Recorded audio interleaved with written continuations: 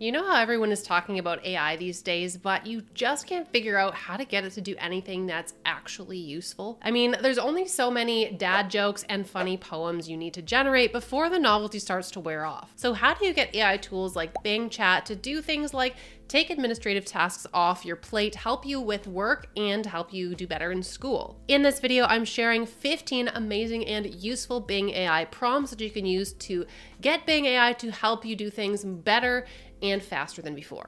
Prompt number 1 allows you to use Bing to summarize text.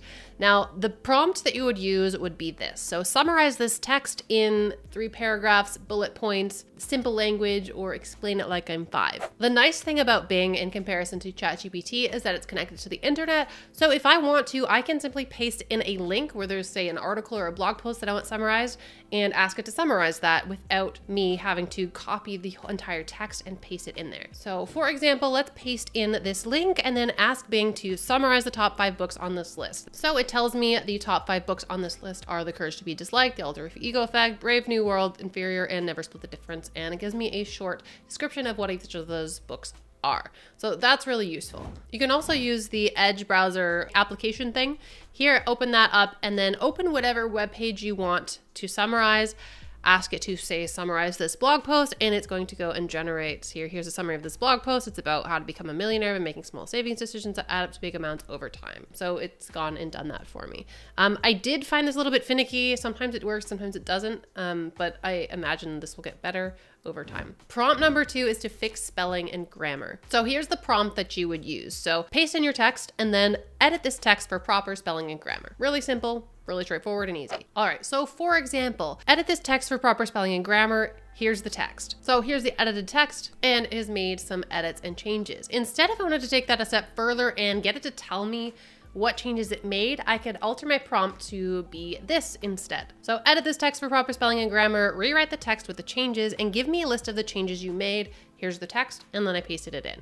So it's going to give me the output, and then it's going to explain to me what changes it made so I can go and look at that and decide whether I like what it changed or not. I find this is more useful than just getting it to rewrite with the changes, because then I can at least have an input into the process and edit it the way I want to edit it. Prompt number 3 is to create images. Now there's a couple ways you can do this. Bing can either directly create the images for you. It uses a version of DALL-E to do that, or you can prompt it to output a prompt for Midjourney, and then you can plug that into Midjourney and get Midjourney to do it for you. You're gonna get different results because they're different models, but they both can be very useful. So if you want to prompt Bing to create its own images, here's what you would do.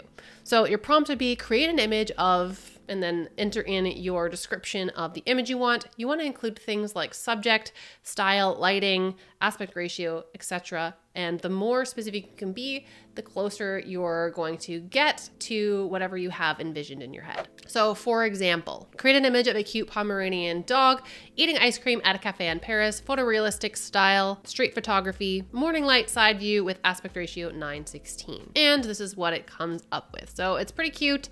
It's not quite photorealistic, it's a bit cartoony. So instead of this, maybe I want it to generate a Midjourney prompt, and then I'll plug that into Midjourney to see what I get. I would say look up how to create good Midjourney prompts, then use what you learned to create a prompt for an image of, and then I pasted in my description of the Pomeranian at the cafe. So the reason we want to tell Bing to look up how to create Midjourney prompts before we actually give it the instructions is that because it's connected to the internet, it can go and learn essentially what goes into crafting a good prompt from the internet, and then use that to generate a better prompt than it would if you just told it straight out to generate a Midjourney prompt. The connection to the internet is Bing's biggest strength, so we want to use that as much as possible because we're going to get better results when we do that. Okay, so Bing tells me a little bit about what it learned, where it learned that from, it provides the reference links, and then it gives me the image prompt, which I can plug into Midjourney and see what I get. So let's do that right now, and I'll come back and show you what we got for that image. Okay, so this is what Midjourney spit out. And I will notice that right away, it is more what I asked for. It is a photorealistic style. And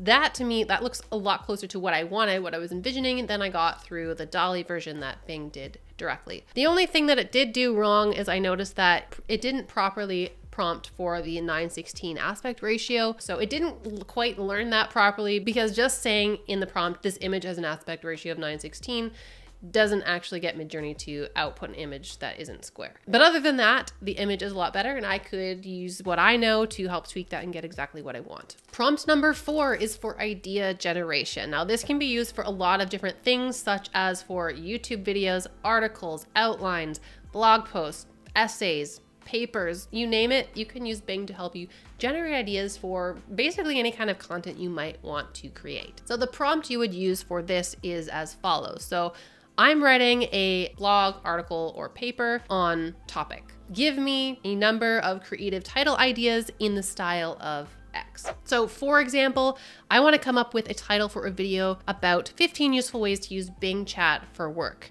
Give me 10 viral title ideas in the style of Mr. Beast. Okay, so this is what Bing spits out. So here's some possible titles for your video, and it lists out 10 different ones. And then I'm gonna look at these and then pick one I like. So if I want to take that a step further, so now I have a title, I want to know what thumbnail I should make to go with that. So I'm going to go with title idea number 2.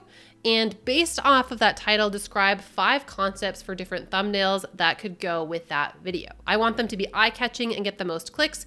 Include no more than 4 words in your thumbnail. So I've added a little bit of extra here because I know what goes into a good thumbnail. So I want to give it a bit of extra specific direction. So it comes up with something that I'm going to find useful. Okay, so now Bing is generating possible thumbnail ideas. So a picture of you holding a stack of cash with the words Bing chat equals dollars. A picture of you smiling and pointing at a laptop screen with Bing chat logo with the words how I got promoted. Okay, so it's gonna give me some more ideas and then I can pick one of those. Prompt number 5 is to write a school essay. So again, as I've said before, the more specific you can be in your instructions, the better the quality of writing is going to come out of Bing. So this is the prompt you might use. So write a length of essay, paper, or article on the topic of your topic for a specific level or audience. Make sure you cover main points A, B, and C. So for example, write a 5-paragraph essay on the theme of family and relationships in the Hunger Games for a university level English course. Make sure to cover Katniss's relationships with Prim, Rue, and Peeta and include examples in your writing. Okay, so Bing is gonna start writing this essay and let's see. Okay, throughout the novel, Katniss's relationships with her sister Prim, her ally Rue, and her fellow tribute Peeta reveal how she values loyalty, compassion, and sacrifice in the face of adversity. So it's kind of walking me through, okay, in the first paragraph, I'm going to talk about this, and then it writes it. And then the second paragraph, I'm going to talk about this, and it writes it. So this is kind of a weird way it's presenting it, but you can obviously cut out the bits that you don't need and use that as a starting point. So this is obviously not going to be a super long essay, and I might want it to break things down and expand on different things. So say in the first paragraph where it's talking about Katniss's relationship with her sister, I might want it to expand that into multiple paragraphs. So I can take things a step further and tell it to do that until I've created the kind of essay that I want. Remember, a back and forth with the AI is going to bring you better results than just prompting it one time and then taking what it gives you. Prompt number 6 is to come up with product or business ideas for a specific niche. Bing is really useful if you're an entrepreneur, if you're trying to start a business, and you can use it for so many different things. So the prompt, if you're trying to come up with a product idea or a business idea in general, is this. So I want to create a business in niche. Generate a list of product and business ideas around this topic, and then add on any specifications that you might have. So for example, I want to create a business around gardening, generate a list of product and business ideas around this topic. I want to be able to run this business online from home. I have no coding experience and I have $2,000 to start. All right, so it's spitting out some product and business ideas around gardening that I can start online from home with no coding experience and $2,000. So create and sell custom landscape designs, create them in SketchUp or Canva, which works for me because I can do that from home and it's not expensive. Residential garden maintenance. Okay, this is something that's going to require me to go out and do. I guess technically I could hire somebody to do the actual work for me and I run it from home. Gardening social media expert or gardening subscription box. So it's giving me some ideas to start with, and if I want more ideas than that, I can just get it to continue. Give me 5 or 10 more ideas until I find something that I actually like. Prompt number 7 is to improve your writing. Not only can Bing help you correct your spelling, your sentence structure, and your grammar, it can also make you a better writer. So a prompt you can use for this. You are a literary editor or an editor at the New York Times. Critique my writing and give me feedback on how I can improve it and achieve the desired outcome. So for example, you are a creative writing professor at Oxford. Critique my writing and give feedback on how I can improve it to make it more persuasive and original. All right, so let's see what kind of feedback it's giving me here. I'm not gonna go through all of this, but it's gonna give me some ways that I can improve this essay and get better grades on my work if I'm doing this for school.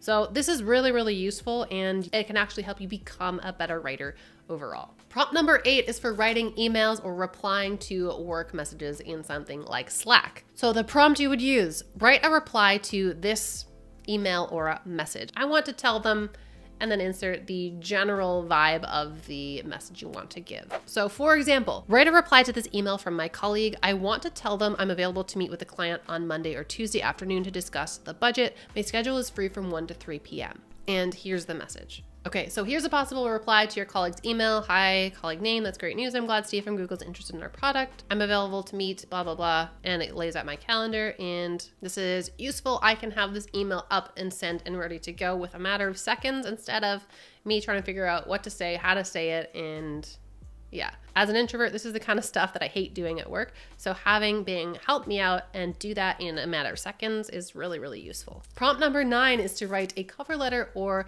resume. Now, applying for jobs always sucks. Nobody likes this. And now Bing can help you make this a lot easier and a lot faster. So the prompt, I am a insert your job title with experience in, list some of your relevant job experience. Applying for job position at the company you're applying for. Write me a cover letter highlighting my strengths of, and then list some of the strengths you want highlighted. So an example of this, I am a concept artist with experience in movies and TV projects, and I am applying for a concept art position at a gaming studio called Epic Games. Write me a cover letter highlighting my ability to work in both 2D and 3D aspects of game design. So just a couple of caveats is you're gonna have to double check for anything made up because Bing doesn't actually know what you have experience with. It's probably going to put in some things like programs you have experience with that you don't, or job experience that you don't actually have. You need to make sure you fix those things because obviously lying on your resume or cover letter is not a good look. But it does generate something that is a very good start. It just takes some minor tweaking and editing to get it up to par and get it ready for submission. And the more specific you can be in the prompt by telling it what experience you have, the easier that's gonna be because then it can draw from that and fill in your resume with the information you've provided. Prompt number 10 will help you cure writer's block. So if you've ever had that situation where you need to write something for work, for school, or for yourself, but you just don't know what to write next, Bing can help. So there's a couple of ways you can do this. First, if you're having trouble coming up with the ideas that you should cover in an article or a blog post or something like that, then you would use this prompt. So I am writing a blog, essay, or article on your topic. Can you write me an outline with what important points I should cover? Prompt number 2, maybe you've already started writing and you just don't know what comes next in the next sentence or paragraph or what have you. So in that case, here's a prompt you could use. So insert the text that you are currently working on, then continue writing the next paragraph matching my style and voice. So for example, continue writing the next paragraph of this article matching my style and voice. Here's my writing, and I paste it in. And it's going to spit out something that will do its best to match the writing style that I have used in the paragraph I provided it. Prompt number 11 will explain complex concepts or topics to you. This is really useful if you're trying to learn anything new, anything that's really complicated. So the prompt you can use, explain this complex topic to me. Use simple language or explain like I'm a 5th grader. I use this prompt all the time when there is a concept, say in finance or law, that I don't really understand and I want to get a good base knowledge of what the heck I'm looking at. I use this all the time because it's like having your own personal teacher there to explain things for you. It never gets bored, never gets tired. For example, can you explain what monetizing the debt means? Explain it to me like I'm a 5th grader. So it's going to give me a basic explanation of the term. This is a complex topic that honestly a lot of people cannot grasp. So if you can get Bing to explain it to you as if you're a kid, if you're a 5th grader or you're 5, this is a really, really useful tool for learning just about anything. Prompt number 12 will turn Bing into your own personal tutor. You can use it to test yourself with questions in, say, your homework. So let's look at a couple different ways to use this. So prompt number 1, test me. So I'm studying for my grade 11 biology exam. I want to test my knowledge about genetics and Mendel's laws. I want you to ask me a question which I will attempt to answer. Then you tell me whether I got it right and give me a hint if I got it wrong. So, okay, it's going to give me a question. So, what is the name of the process by which gametes are produced in sexually reproducing organisms? I'm a little rusty on my high school biology, so I want to say it's meiosis. Surprisingly, I got that right. So it's going to tell me, yes, meiosis is the process by which gametes are produced, blah, blah, blah. It's going to explain a little bit more about that term. And then it's going to ask me, do you want another question? Yes. So it's going to generate me another question and I can test my knowledge on that. I'm pretty sure the answer to this one is Punnett square. Let's just say something that's wrong. So dot plot. I asked it to give me a hint if I was wrong. So that's incorrect. It's not perfect. It tells me what the answer is. So this might require a little bit of tweaking, a little bit of being more specific in how it answers to get the kind of questions you want. So, okay, that part of the experiment did not work, but I can still use it as a means to quiz myself on the topics that I need to learn. Prompt number 13 is to research and collect data and analyze it. So this can be really useful for work, for school, whatever you're doing. If you need to spend time researching and finding information on the internet, Bing can help you collect that information that's relevant to your question or topic, gather it for you, and even write an analysis on the connections between those things. So some examples of some prompts you could use to do this. So prompt number 1, research this topic, then create a chart of X with columns for A, B, C, and D. Then you can take that a step further, and the prompt number 2 that would come after that could be write a report analyzing what you found. So let's go through an example. I'm a new YouTuber and I want to buy a new camera to film videos with. Research the best cameras for YouTubers under $1,000, then create a chart with the top 5 options with columns for camera name, maker, price, lens type, and rating. Then write me a short explanation on which camera I should choose based on your findings. So it's going to go and search best cameras for YouTubers under $1,000 and then generate me a chart. So it is generating a chart with the columns that I specified. So camera name, maker, price, lens type, and the rating. Following the chart, it's giving the analysis and telling me that the best camera depends on my preferences and needs, but if I want a compact, easy to use camera, the Sony ZV-1 is a good choice. And then it goes on to explain why that is the case, why it thinks I should pick that one over the others. Gathering data from the internet is really where an AI like Bing shines, because this kind of thing can take you hours of searching and finding what's out there, and Bing can literally do this in an instant, gather that for you, and put it here. Obviously, you have to double check its sources, double check that these things are right, that the pricing is right, that the names and the uses and the features are all right. It's gonna take a little bit of double checking because, again, all these AI tools lie often and they lie well, but it's going to save you so much time in the long run. Prompt number 14 is to make connections between disparate ideas. Bing is not only really good at searching the internet, collecting the information you want, and presenting that in a chart, but it can also do a really good job of connecting different ideas that on first glance don't necessarily look like they have any connections. It's really good at doing this kind of analytical work. So a useful prompt structure to do this. So research idea or topic 1 and idea topic number 2. What are some shared ideas between these two things? Write a report explaining the major connections between these two ideas. So just to illustrate this point, an example, research the book Atlas Shrugged and the game God of War. What are some shared ideas between these two pieces of media?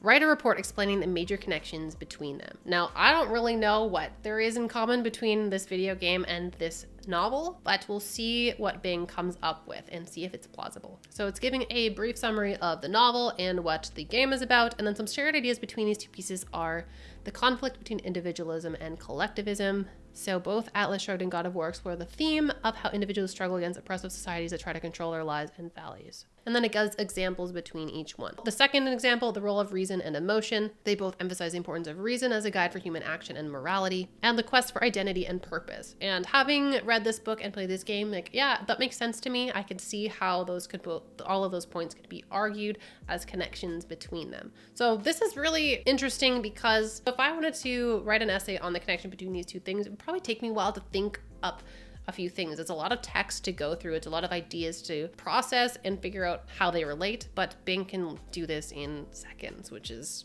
really incredible, really impressive. Prompt number 15 is to code an app or find errors in the code that you've already written. So I will preface this with the disclaimer that I am not a coder. I know a little bit of HTML and CSS that I can, put in here and there on my website. But apart from that, I am not an expert on this. I can still think of a couple different ways that I could use this to be useful to me. So the prompts for this are going to vary depending on what you want it to do.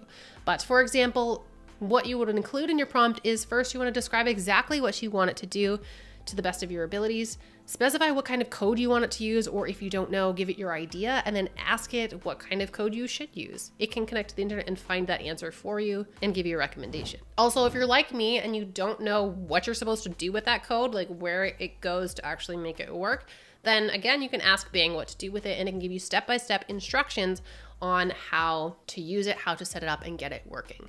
So for example, I have my website running on Kajabi and I want to create a gradient highlight effect to go over my text. So I don't want it to just be like a regular yellow highlight. I want it to be a gradient highlight from teal to purple to pink, and I want to have that cover half of my text. So here's the prompt I put into Bing to get it to generate me some code, and we'll see if it actually works. So I'm gonna grab that code and put it into my Kajabi landing page and see if it actually does what I ask it to. So then I took the custom code, pasted it into the custom code section for my landing page, saved, and then now my H1 headings have this gradient highlight effect. I have found with getting Bing to do any coding, it is going to take a bit of back and forth and problem solving, going back and forth and figuring out where the stuff can go, but overall, this is something that if I knew nothing about code, and I know very little, I could have done this. I could have made this work from nothing. And that is a huge step forward for a lot of people.